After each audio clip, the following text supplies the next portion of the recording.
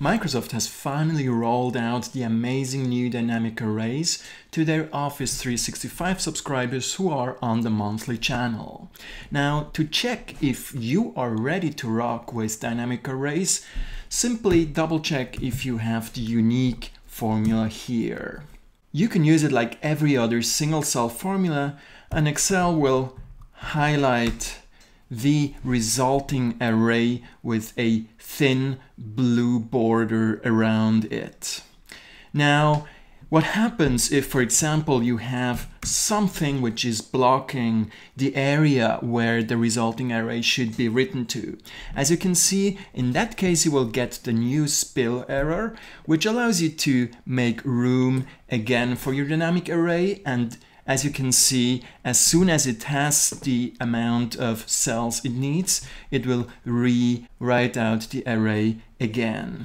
So for example, if I now delete this line, as you can see, the new array is automatically adjusted to hold only 3 cells here. As I said initially, you need to be on the monthly channel in Office 365 to be able to use these dynamic arrays.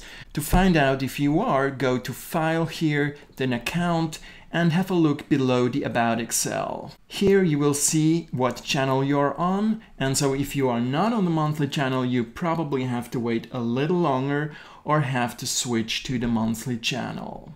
If you are on the monthly channel, then make sure that you have applied all the updates here so you have access to the new dynamic arrays. So what do we have to do to make this work with user-defined functions that are written in Python here with xlwings? Now, the good news is there is nothing to do at all. It just works out of the box.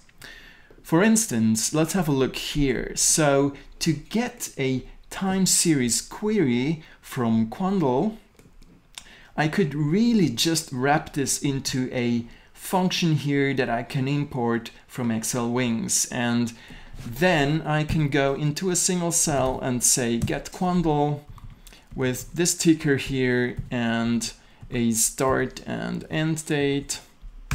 I click enter and instantly I get back my dynamic array. You can see the blue lines around the array.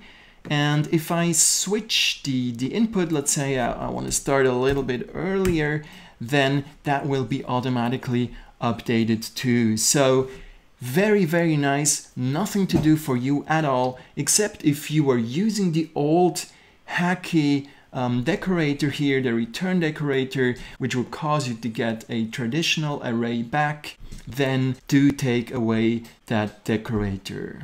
Thanks for watching, and make sure to check out the accompanying blog post in the description of this video below.